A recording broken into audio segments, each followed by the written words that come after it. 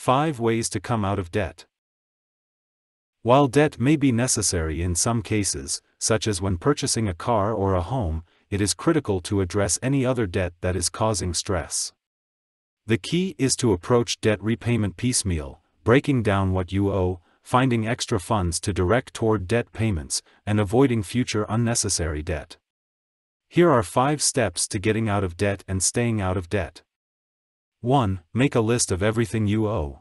Make a thorough inventory of your debt to get a clear picture of where you stand right now.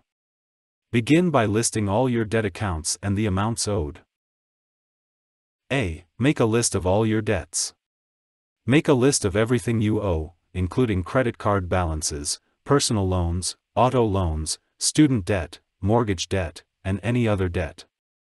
If you're not sure what you owe, you can get a free copy of your credit report to see all your debts, including any that are in collections. Remember that your lender will have the most recent information on your balances. B. Make a note of the payment information.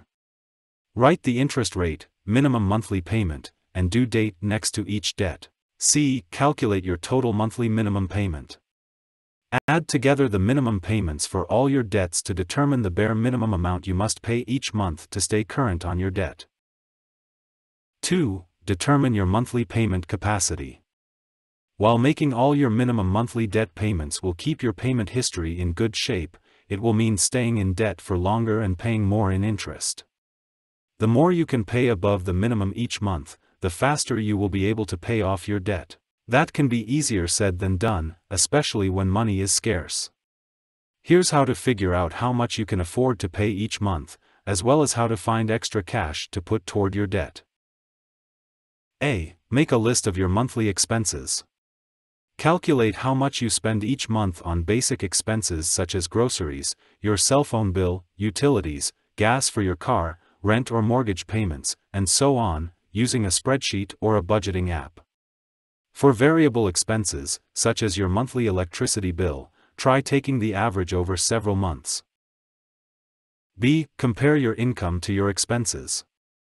Compile your monthly net income, what you take home after taxes. Subtract your total expenses from your monthly income, including both necessary and discretionary expenses like entertainment and other non-essentials. If the amount you have left over is insufficient to help you pay off your debt, you'll need to improve your cash flow by cutting expenses or increasing your income. C. Look for ways to save money. Examine all of your expenses and think about ways to save money, such as reducing your dining out and retail purchases or negotiating your utilities and other services. D. Increase or supplement your income. Finding a side hustle, working extra shifts at work, or asking for a raise are all ways to bring in extra money to pay off your debts. 3. Lower your interest rates. When you're dealing with high interest rates, it can be difficult to pay off debt.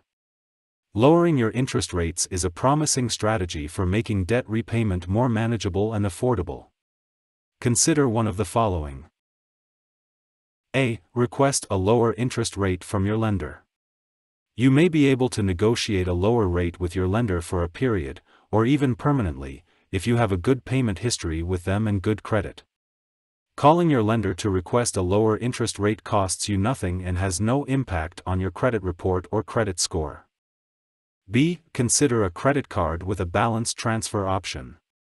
Transferring balances to a balance transfer card with an introductory 0% APR is one way to save interest while paying off debt.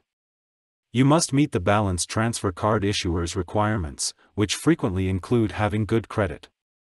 A transfer fee of 3% or 5% of the transferred balance is also usually required. C. Consider debt consolidation.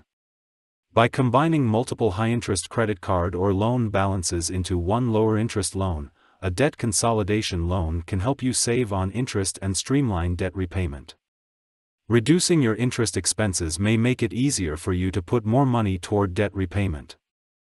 4. Implement a debt repayment strategy. You'll need a strategy for deciding which balances to pay down first.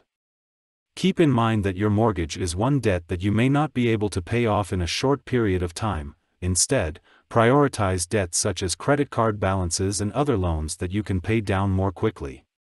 Consider the following debt reduction strategies. A. Handle any debts that are in collection. If you've fallen behind on payments and your debt is now in collections, make it a priority to pay it off. Bringing collection accounts up to date can help reduce their negative impact on your credit, which is a good reason to prioritize it. Furthermore, reducing debt collector calls can help alleviate some of the stress that comes with being in debt. B. Spend any extra funds on the debt with the highest interest rate. This method, known as the debt avalanche strategy, will save you the most money on interest in the long run. Make the minimum payments on all your debts, and then apply any extra funds to your highest interest debt. Then, focus on the debt with the next highest interest rate, and so on. C. Spend any extra money on the credit card or debt with the lowest balance. The debt snowball strategy is a method for quickly knocking out your smallest balances, providing quick wins and reducing the total number of accounts you have to deal with. With this method, you pay the minimum on all accounts and put any extra money toward your smallest balance until it is paid off. Then turn your attention to the account with the next smallest balance, and so on. 5. Be consistent in your approach. Getting out of debt is difficult.